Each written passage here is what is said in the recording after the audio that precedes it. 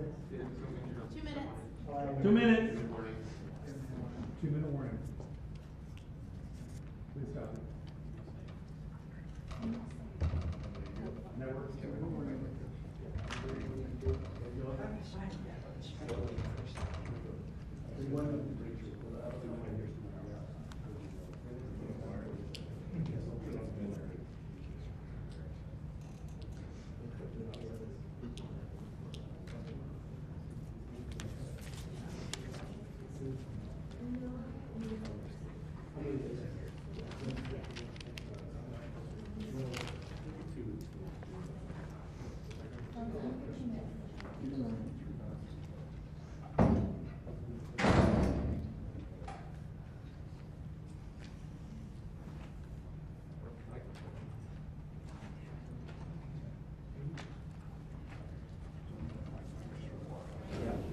Hey, for the walk up, bring that mic back, just pull the mic back.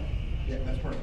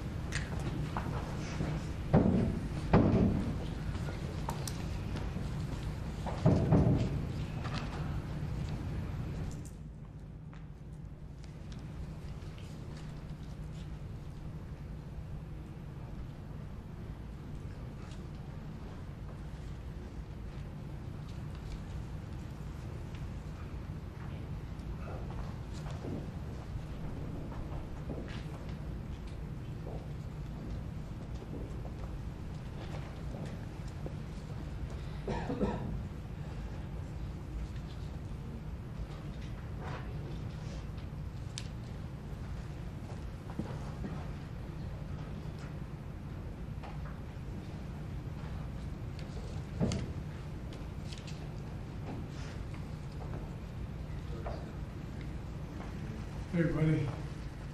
Good evening. Let me say a few things before I take your questions. As you know, the special counsel released his findings today about their look into my handling of classified documents. I was pleased to see he reached a firm conclusion that no charges should be brought against me in this case. This was an exhaustive investigation going back more than 40 years, even into the 1970s when I was still a new United States Senator. The special counsel acknowledged I cooperated completely. I did not throw up any roadblocks. I sought no delays. In fact, I was so determined to give the special counsel what he needed, I went forward with a 5-hour in-person interview over 2 days on October the 8th and 9th of last year, even though Israel had just been attacked by Hamas on the 7th and I was very occupied. It was in the middle of handling an international crisis. I was especially pleased to see special counsel make clear the stark distinction and difference between this case and Mr. Trump's case. The special counsel wrote, and I quote, "Several material distinctions between Mr. Trump's case and Mr. Biden's are clear," continuing to quote, "Most notably, after given multiple chances to return classified documents to avoid prosecution, Mr. Trump allegedly did the opposite. According to the indictment, he not only refused to return the documents for many months, he also obstructed justice by enlisting others to destroy evidence and then to lie about it. In contrast," we went on to say, "Mr. Biden turned in classified documents to the National Archives and the Department of Justice, consented to the search of multiple locations, including his home, sat for a voluntary interview, and in other ways cooperated with the investigation," end of quote. I've seen the headlines since the report was released about my willful retention of documents. These assertions are not only misleading, they're just plain wrong. On page 215, if you had a chance, I know it's a thick document. On page 215, the report of the special counsel found the exact opposite. Here's what he wrote. There is, in fact, a shortage of evidence that I willfully retained classified materials related to Afghanistan. On page 12, the special counsel also wrote for another documents. The decision to decline criminal charges was straightforward. The evidence suggests that Mr. Biden did not willfully retain these documents. The evidence said I did not willfully retain these documents. In addition, I know there's some attention paid to some language in the report about my recollection of events. There's even reference that I don't remember when my son died. How in the hell dare he raise that? Frankly, when I was asked the question, I thought to myself, it wasn't any of their damn business. Let me tell you something. Some of you have commented, I wear since the day he died, every single day, the rosary he got from Our Lady of. Every Memorial Day we hold a service remembering him, attended by friends and family and the people who loved him. I don't need anyone. I don't need anyone to remind me when he passed away or passed away. Simple truth is I sat for a 5-hour interview over 2 days of events going back 40 years. At the same time I was managing an international crisis, their task was to make a decision about whether to move forward with charges in this case. That's their decision to make. That's the counsel's decision to make. That's his job. And they decided not to move forward. For any extraneous commentary, they don't know what they're talking about. It has no place in this report. The bottom line is the matter is now closed. I'm going to continue what I've always focused on, my job of being President of the United States of America. Now, thank you, and I'll take some questions. President Biden, something the special counsel said in his report is that one of the reasons you were not charged is because, in his description, you are a well-meaning elderly man with a poor memory. I'm well-meaning, and I'm an elderly man, and I know what the hell I'm doing. I've been president, and I put this country back on its feet. I don't need his recommendation. It's totally out. How bad is your memory, and can you continue as president? My memory is so bad I let you speak. That's your memory has gotten worse, Mr. President? My memory is not good. My memory is fine. My memory, take a look at what I've done since I become president. None of you thought I could pass any of the things I got passed. How'd that happen? You know, I guess I just forgot what was going on. Mr. President. If voters have concerns about your age, how are you going to assuage them? And do you fear that this report is only going to fuel further concerns about your age? Only by some of you. Mr. President, Clear up criminal liability today. Do you take responsibility for at least being careless with classified material? I take responsibility for not having seen exactly what my staff was doing. It goes in and points out things that appeared in my garage, things that came out of my home, things that were moved not by me but my staff.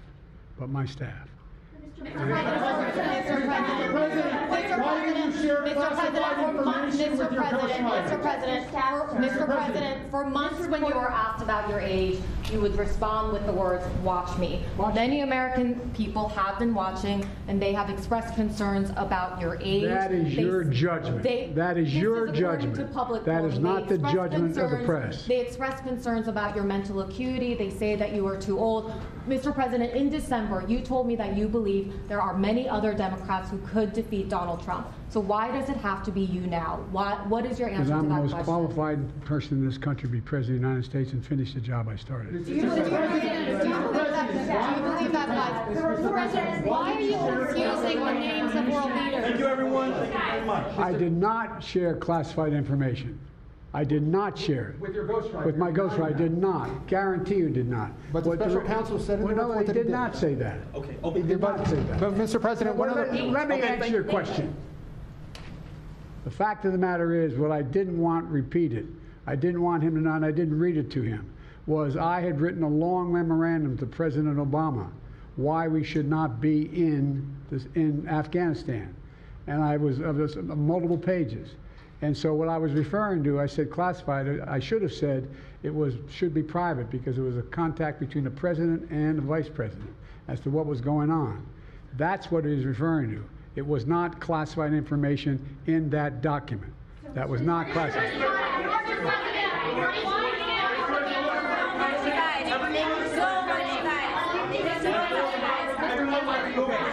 He called on me.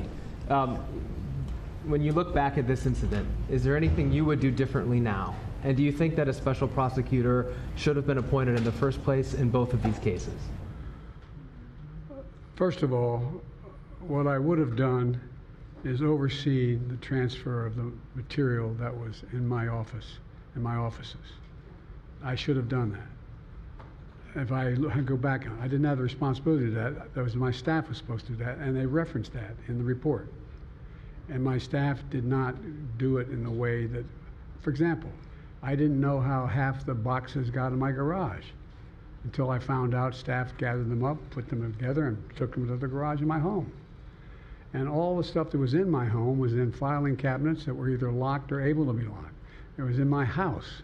It wasn't out in, like in Mar-a-Lago, in a public place where, and none of it was high classified. Didn't have any of that red stuff on it. You know what I mean, around the corners?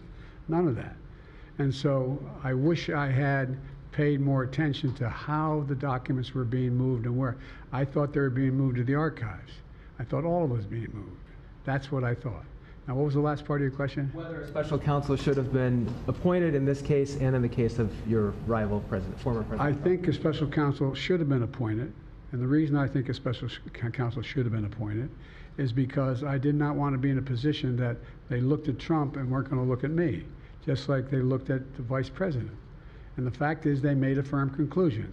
I did not break the law, period. Thank you all very, very much.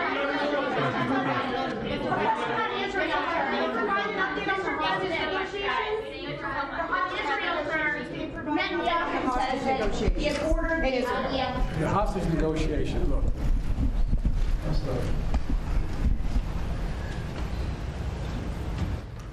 I'm of the view, as you know, that the conduct of the response in Gaza, in the Gaza Strip, has been over the top. I think that, as you know, initially the president of Mexico, Sisi, did not want to open up the gate to allow humanitarian material to get in. I talked to him. I convinced him to open the gate. I talked to Bibi to open the gate on the Israeli side. I've been pushing really hard to get humanitarian assistance into Gaza. There are a lot of innocent people who are starving, a lot of innocent people who are in trouble and dying, and it's got to stop, number one. Number two, I was also in a position that I'm the guy that made the case that we have to do much more to increase the amount of material going in, including fuel, including other items. I've been on the phone with the Qataris, I've been on the phone with the Egyptians, I've been on the phone with the Saudis to get as much aid as we possibly can into Gaza. There are innocent people, innocent women and children who are also in badly in need of help. And so that's what we're pushing. And I'm pushing very hard now to deal with this hostage ceasefire because, as I've been working tirelessly in this deal. How can I say this without revealing it?